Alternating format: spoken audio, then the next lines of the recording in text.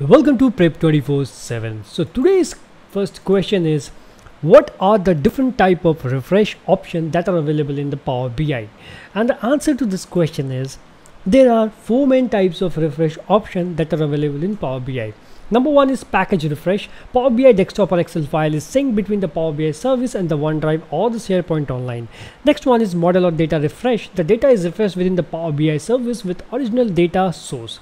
Tile refresh. The cache for tile visuals get refreshed in every 15 minutes on the dashboard if any changes is being observed. Next one is visual container refresh. The visual container is refreshed in the cache report. Visuals is updated within the report once the data is changed.